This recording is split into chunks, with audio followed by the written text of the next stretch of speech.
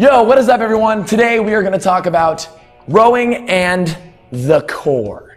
So we know that rowing is one of the best aerobic exercises that you can do. It's low impact and it's involving over 83% of all of your muscles. It's a tough exercise, but rowing is also really good at creating a strong core if you row correctly.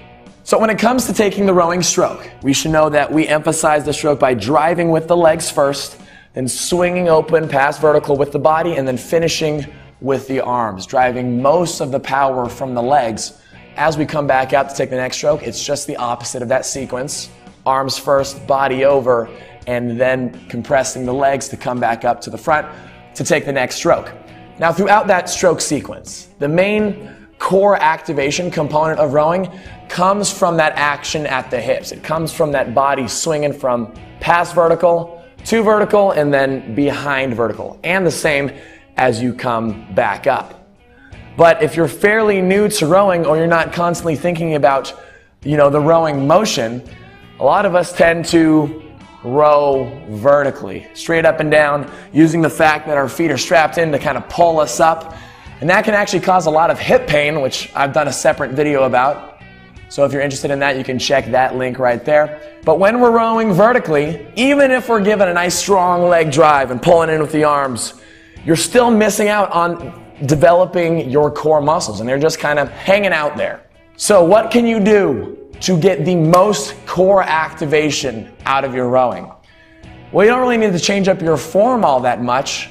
What you should do, try rowing with your feet out of the foot plates. So instead of strapping in, just place your feet on top. Then when you grab the handle and start rowing, you will very soon figure out if you're using your core or not. What a lot of people tend to do when they first start rowing feet out is you fly backwards and fly off of your rower because you were using the fact that your feet were strapped in to pull you back up.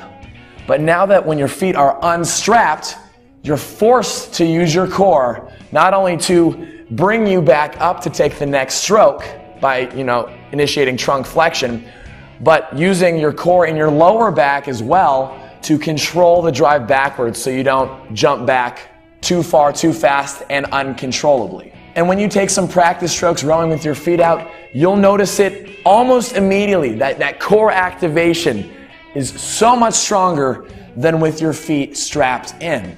Now, do you want to row feet out for hours and hours on end?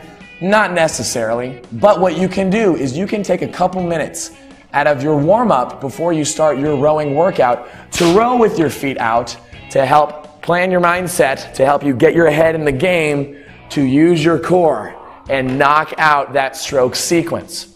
You do that, you're going to get a lot more core activation, and your overall stroke sequence is going to be that much closer to perfection. So next time you're rowing, before you start your workout, take a couple minutes to row with your feet out. Careful not to fly back out of the seat or land on the rail. That's probably one of the worst pains you could ever experience. So give that a try and get that core activation to help you develop a strong core from rowing. Thanks for watching the video, guys. If you've got questions for me, leave them down below. As always, I really appreciate the support. If you've got more video suggestions for me, please also leave those down below.